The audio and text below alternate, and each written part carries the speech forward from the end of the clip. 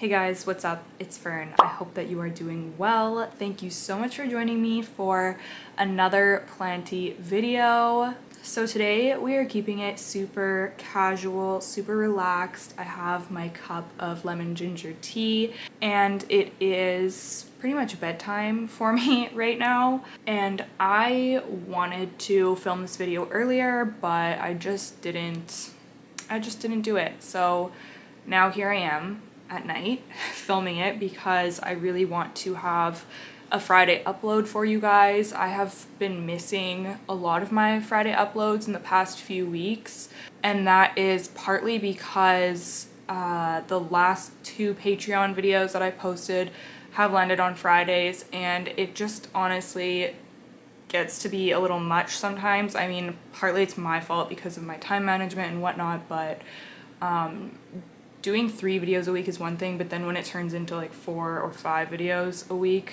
is when I start feeling burnt out. And the second reason, sorry if you're not here for my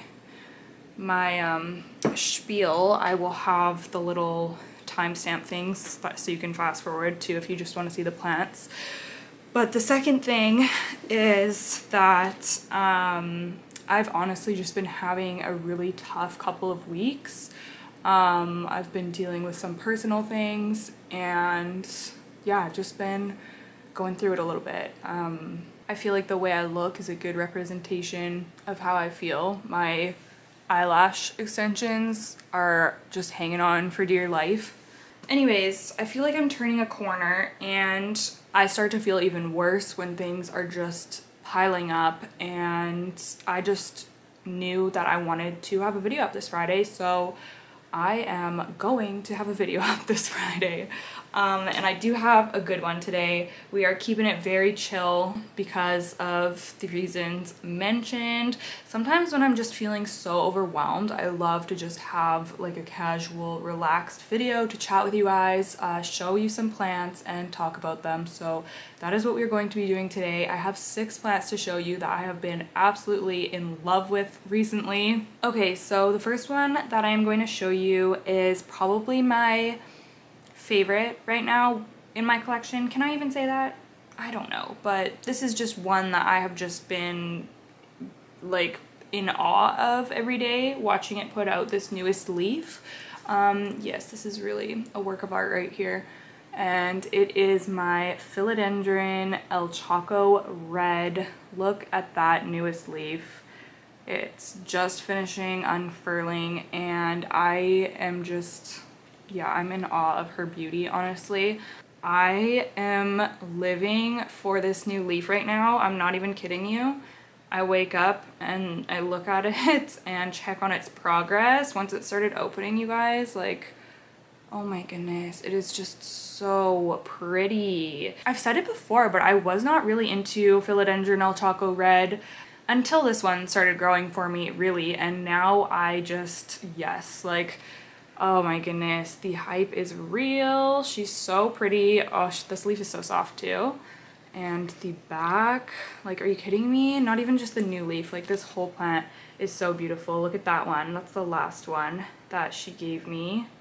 She's so gorgeous. I love this plant so much. Yeah, she's doing so well in the IKEA greenhouse cabinet. She has had some problems unfurling leaves in the past, so she has some damage from that, but since I've moved her to my greenhouse cabinet, she hasn't had any problems. This leaf came out so beautifully.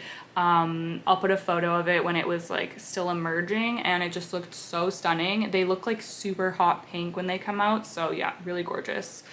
But yeah, she has probably been my top favorite as of late. Probably the plant that I've been, well, that's not true. I have another one here that I have been like obsessively checking on as well, but this one definitely up there.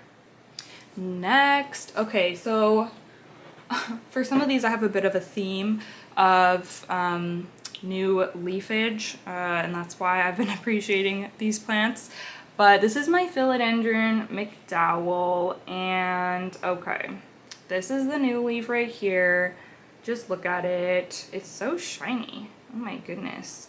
Yeah, this is beautiful. Look at the coloring. Do you see that pink? It's so gorgeous. The back also has the pink, if you can see. So this plant is a hybrid, did I even say what this was? This is my Philodendron McDowell. Okay, I think I did. This is a hybrid of Philodendron gloriosum and Philodendron pastazanum. This is from an import that I did with a friend a while ago, but I originally wanted or asked for a pastazanum. I don't even really know why, because I'm not like crazy about them, so that was kind of weird. But I guess I decided I wanted one. Anyways, so I ordered the pastazanum, and then they sent this McDowell like by mistake, I guess, and I never would have known. But my friend knows a lot more about plants, and she was like, oh wow, like they sent you a McDowell, that's so cool. And I was like, oh, like sweet.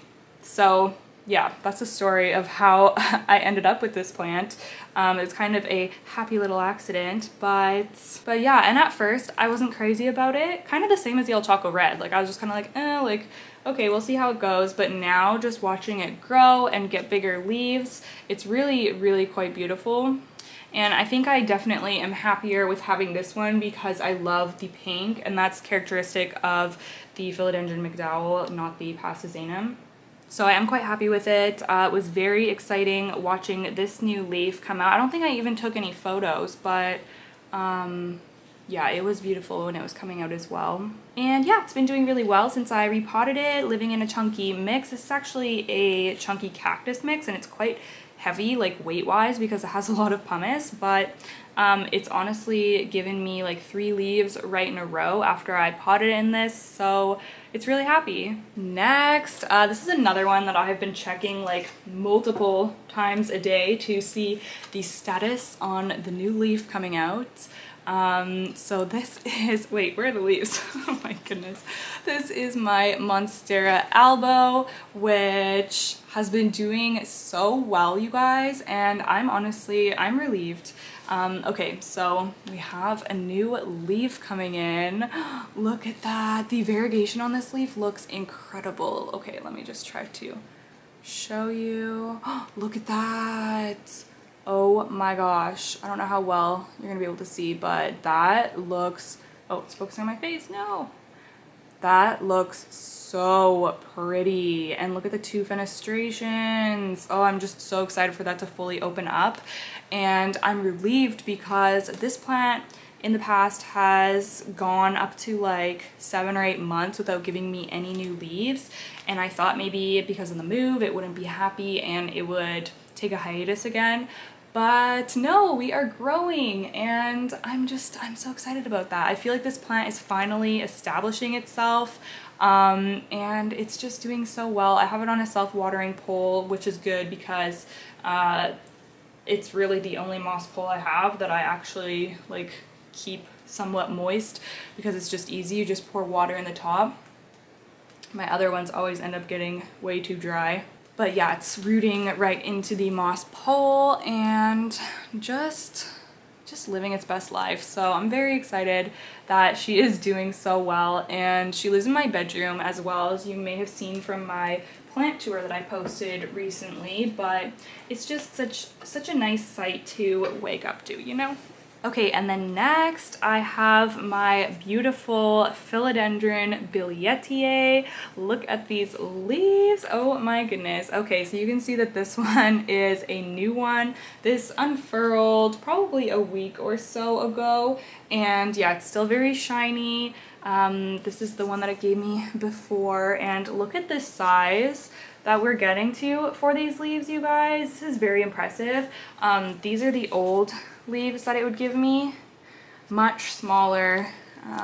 Yeah, much smaller, but these new ones just look so healthy and beautiful, and I love the growth pattern. Like, they're just like shooting forward on my shelf, and it looks so gorgeous because my grow light is in front of the shelf and like shining down on them, so they're just like perfectly kind of coming out. And yeah, beautiful. Loving the growth pattern and the size of the leaves. It's really just a plant that has been catching my eye on my plant shelf, and honestly so low maintenance. During the summer, this was in terracotta and it was drying out like it was madness. Like, this thing would dry out so fast. But now that I have it potted in plastic, and now that, you know, we're in a different season, it's very laid back to take care of. I water this probably every, I don't know, 7 to 10 days, and I don't really do anything else. It just kind of hangs out on the shelf there. So yeah, love it. Okay, so the next one I'm sure will come as no surprise, and it is my Philodendron verrucosum. Yes, I am having a verrucosum moment. I've mentioned before, like, if you have a verrucosum, send me photos, and a lot of you did, so thank you, because I just love to see them right now. Like, I just want to see all the verrucosums, especially the mature ones. Like, oh my goodness, they are so nice. Yeah, this plant honestly just blows my mind. So as you can see, here is my little cutie, still quite a young plant. Recently put it on this pole that I made in a plant tour video a couple weeks ago, and it's already like starting to grow beautifully up it. So very excited about that. I do have a new leaf that is just starting to come out of this growth point down here. I do have 2 separate plants in this pot, so once that new leaf comes out, then I'll be able to pin that one onto the moss pole as well. Yeah, I'm just, like I said, I'm just having a verrucosum moment right now. I was watching one of Kaylee Ellen's newer videos, and she was talking about how many different types of Philodendron verrucosum there is, and I did not know that there was so many, you guys. Like, I want to research it now. I wonder if there's one of those charts that like highlight the differences between the different types. I'll have to dig into it, but yeah, I just want to know what different types are out there now and learn about them, because I'm just really interested in this plant right now. No idea what type this is, but I'm assuming, I don't know, something standard, something beautiful. Like, look at her. Yeah, love it so much. Lives in my IKEA greenhouse cabinet too, and it's just been super happy. So yeah, and doing really well since the repot also. Okay, so the last one I have to show you is this little cutie. This is my Begonia Jula. I actually just repotted this tonight. Look at how nice the mix looks. I put some sphagnum in there too. Like, you know, she has the full meal deal going on. So I'm really excited about this plant because I have not had good luck with begonias in the past, and I don't want to jinx anything here, but this one has been doing so well. As you can see, like, she looks pristine, and yeah, I just can't stop admiring her.